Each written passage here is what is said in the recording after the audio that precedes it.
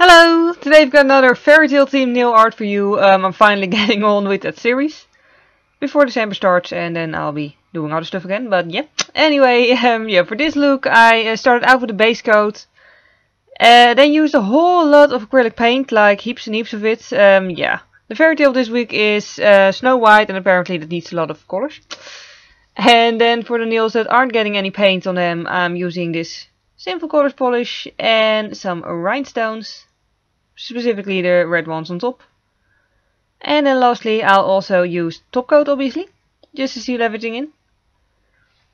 And yeah, on the first nail I just started out with the 7 little dwarfs walking. So yeah, I just started out with the background with the trees and all. And personally I use acrylic on my nails. Like, it's my natural nail with a layer of acrylic on top of it just to strengthen them. And I use white acrylic to have a good base for the paint, just so it looks nice and bright. However, of course, if you don't use acrylic, you can also just use a base coat, apply some white nail polish, and then paint on that. It's just as easy. That just makes the paint pop more. And yeah, what I did is just paint the 7 little hoods, and then 7 shirts, 7 pairs of jeans, and then 7 beards. Followed by 7 eyes, and then 14 little shoes. I just kept them simple because they are very, very small after all. Then on the second nail I decided to do the evil queen in her witch form. I sort of took inspiration from both the book of fairy tales that I have and also from the Disney movie of Snow White. And the witch is more of the Disney version, really. Because I just think she looks very, very creepy, like with the black hood and all, and yeah. She just looks really, really like a witch. And I pretty much went for the scene of her poisoning the apple. So I did a whole, big fire underneath the cooking pot with this poison in it. And then she's just standing there holding the apple in it. Which I of course also painted. And then for the background I just mixed some dark brown and black. And just pretty much filled it in, but not touching the actual shapes in front of it, so they stand out more. Then on the last nail I painted Snow White, obviously. So yeah, on this nail I actually used a different type of acrylic, and it wasn't white, obviously.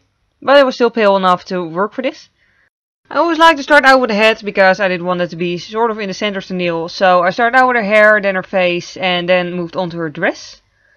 This one is mostly inspired by the storybook that I have, because I think the blue dress just stands out nicely. And it was very easy to paint, that also. And yeah, she's just holding the apple before taking a bite of it, which she's probably going to regret. And just made a nice big red apple with some green in it, and of course shininess. And a little leaf on top. I really wanted the apple to stand out nicely. I didn't spend all that much time on her hand or anything, as long as it sort of looks as if she's holding the apple, it's nice enough. And yeah, the face is really the most difficult part. All I can say is really try to have the thinnest brush you can probably get.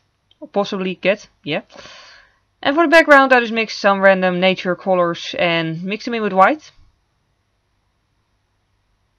And then on the nails that don't have any paint on them I just put some top coat and a little rhinestone.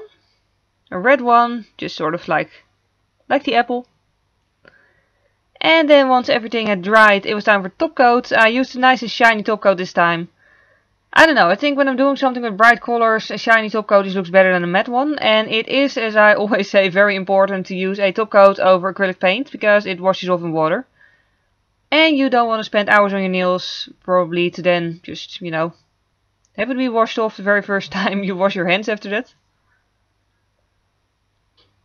And yeah, and that's already the final step. And here you can see the full result. I really enjoy doing these nails actually, especially with the, I don't know, it's very challenging, but it worked out way better than I actually expected it to be honest. I do think that with the dwarves I should have let them point more straight up, because now it looks as if they're walking with their heads all tilted backwards, but yeah. And yeah. So, like I said at the beginning, I don't know when I'm going to do the next Fairytale nails, because Christmas is, coming first. But for now, I hope you enjoyed watching this one. Thank you very much for watching, and see you next time. Bye!